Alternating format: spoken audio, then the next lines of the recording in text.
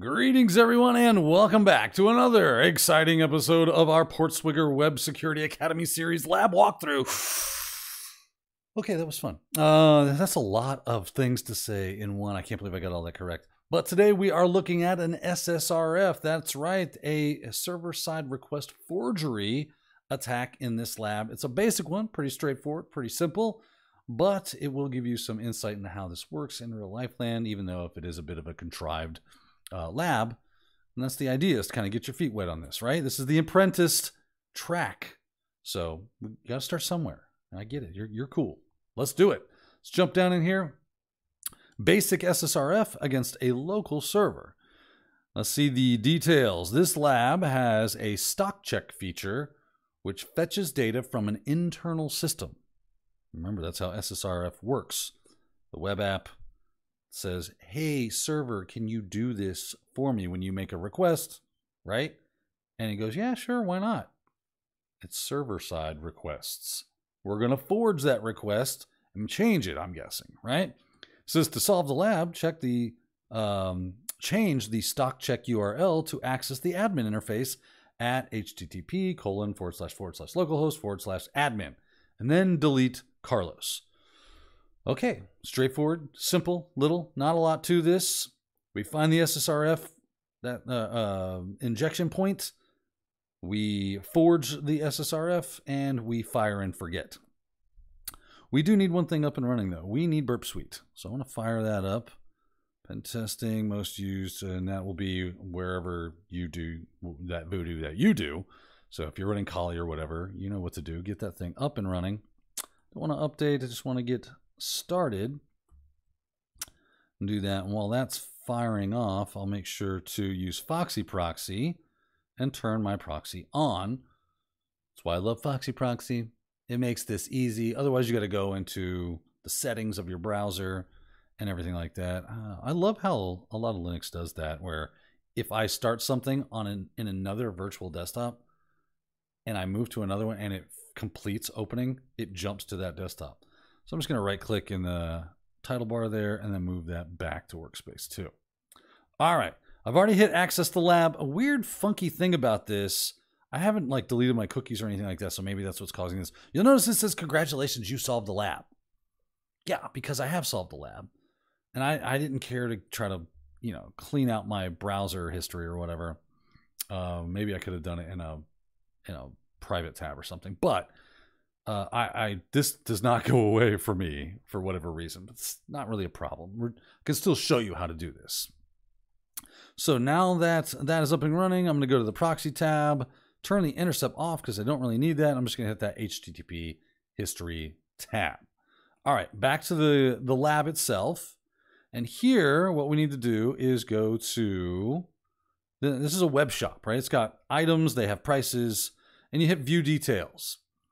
Underneath that detail tab, once that actually spins up, you have the item, you have the stars, you got the description, and then you have this area right here with a drop down for an area, and then you can check the stock. If I hit the check stock button, it tells me there are 401 units in London. Simple. Okay? But remember, it said that is where the problem is. The stock check feature fetches data from an internal system. We want to change it to this. So I'm going to copy that because we're going to need it. Right click and copy. All right, move back to burpsuite now. We see a lot of stuff going on here, but what we're really worried about is obviously not YouTube. Well, I don't know why we're getting YouTube stuff. Interesting. I'll just delete that. Delete these selected items. Yes, they're just in my way. I like this post request right here because it says /product/stock. That seems like what I'm looking for. And now I can pull this up and see the request on the left side, the response on the right. And if I look at this request, I see it as a post request, right? I can highlight that. We see right here that is a post request for product stock. Yep. Okay, now down in the body, boy, whatever YouTube, I don't know what YouTube's going on up there, but it keeps doing that. Hey, here's what you can do. Go to target and say right click, add to scope. Yes. Yay. Go back to proxy. I can delete these stupid YouTube. They're just cluttering my world up. And delete those selected items. Again, now I shouldn't get any more YouTube things. All right, back to my post request. All right, from there, I've got this, down at the bottom, I got that the data that goes along with the post request. And it is stock API equals blank, blank, blank, right? And I can highlight this, and you can see that over here. And you'll notice that this is a URL encoded URL, HTTP %3a, %2f, %2f. That's :// as represented in URL encoded data. And then it's got stock.we like to shop. Yeah, well, it's a weird break there. We like to shop.net. And then I see this %3a, and you can see this is all right here. %3a 8080. %3a is a colon in URL. And if you're wondering how I know that, if you just go to like Google things and you say ASCII table, ASCII table, go for your first link that returns. ASCIItable.com works for me. And we'll see an ASCII table right there. Control, try to, that looks good. And you'll see, what was it? %3a, if I'm not mistaken. Yeah. You'll notice there's a hex value. This is a picture, it's not actual text. There's a hex column. You got all these columns. Decimal, hex, octal, HTML, and what character it represents. So this is the decimal represent. So 32 is the decimal representation of the space character, the white space character. If I wanted the exclamation point, it would be decimal character 33. If I wanted hex, it would be 21. Octals 041. HTML encoding is %#33 semicolon, right? What I'm looking at is this hex column right here. And if I scroll down, I can see %3a. I'll kind of blow this up a bit bigger for you so you can actually see what's going on. If I can, yeah, there it is. I was looking for my little bar. %3a, right there it is. There it is, 3a, not 39, is a colon. That's how I know that, okay? So back to business. So I see %3a, 8080. That means it's on port 8080. It's one of those telltale signs that it very well may be an internal resource that this thing is requesting to. So you're like, well, we were told it was an internal resource by PortSwigger because they said Labstock has a feature which checks or fetches data from an internal system, right? We know that, but that port 8080 might be a good indicator that that is something that you have found if you're looking for it and you don't know that. So cool. Let's change it. So I'm going to come back over here to our request. I'm just going to right click somewhere, hit send to repeater, go to the repeater, and I'm going to hit send. I'm just going to fire it off. Bam, send. Notice I get a 200 and I get the amounts because remember, it's doing that stock check and it shows 591. The answer is 591. That's what was returned by that function. But I'm changing things.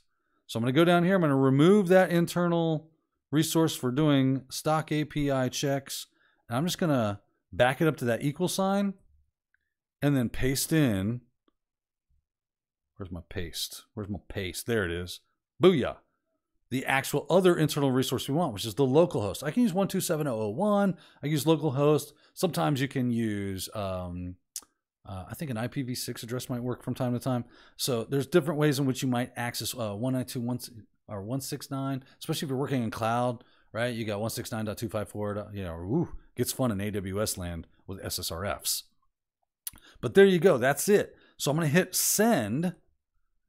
And look, I still get a 200 okay. But I have vastly different other things, right? The rest of that response is a lot of stuff. And it says basic SSRF against the local host. And as I kind of scroll through here and I'm looking at things, there's the congratulations, you solved the lab. But don't worry about it. Pretend that's not there. Hand wave that away. What I would need to do is just kind of keep scrolling, looking at everything that's available, looking at all the options. I want to read all this. Yes, you need to do that. That is a part of actually doing web application security and pen testing and that kind of stuff. You're going to have to look at a bunch of stuff like this and sift through it to find those lovely little bits. And I've already see a lovely little bit because I see href home. That's a link to home. Href admin. Oh, there's a link. Oh, href my accounts. Right? I actually access the admin page. And if I keep scrolling down, any other good stuff here? And that's probably why I'm not seeing it. So right here, I see href admin /delete username equals wiener. Back when I saw this originally, it also had one, and you notice the tag for it is delete. So if I want to delete this user named wiener, I would go to this URL. Well, I would just copy that, come down here, paste it in. Well, I guess I need to, I'm backing off admin. So just make sure you have the right URL and it looks right. So paste that in. So I have http://localhost right there. And that's what the URL looks like. And you can see that over here in the selected text. So http, come on, grab that. There we go. Localhost admin delete username, but this would be for you, Carlos, like that. And that would have shown up. I've already deleted them for whatever reason. When I instantiate the lab, it does not like fix it. It just keeps showing mine as completed. And maybe, like I said, I got to delete some cookies or something, or who knows why. Ultimately, I would just do this, but I can delete wiener. I say we do it, WINER, just to show you that I can. Apply those changes. Come back over here and hit send. Full send. I get a 302 redirects. And once I go back to my actual homepage, that's when you'll get the congratulations, you have solved the lab. If you had used Carlos, I just deleted the wiener user. He no longer exists in this dojo. Oh, well, what are you going to do, right? But that was fun. That's how you would solve this lab. Just make sure that the person you're deleting is Carlos, and you're off to the races. Hopefully that's helpful for you to understand how dangerous SSRFs can be, right? The fact that it's trusted, right? It's using a very trusted resource where you from the outside should not be trusted because it doesn't know who you are. Even if you've authenticated, you could not be you, or you could accidentally do something. So a lot of times they'll use internal resources to make requests and do things for us. And if I find a way to manipulate that and forge my own request, you have a server-side request forgery. Booyah, deleting users. I'm stealing stuff. I'm doing all sorts of crazy stuff. Don't do that. Do not do that. Like, don't actually do those bad things. Find where SSRF is. Report that to the website owner. If that's you, great. You already know. If you're doing a bug bounty or a web app pen test, you're going to want to write that up and submit that as a report and say, hey, I found this. You might want to verify and fix. And then you might be entitled to compensation from J.G. Wentworth. And you need cash now. Or sometimes it's just the right thing to do, right? So do that. Well, there you go. We have done a basic SSRF against a local server. Hopefully that helped you understand what's happening and help you if you were stuck anywhere in the lab. That's what this is all about. All right, everyone. Thanks for watching. And until the next lab, keep hacking.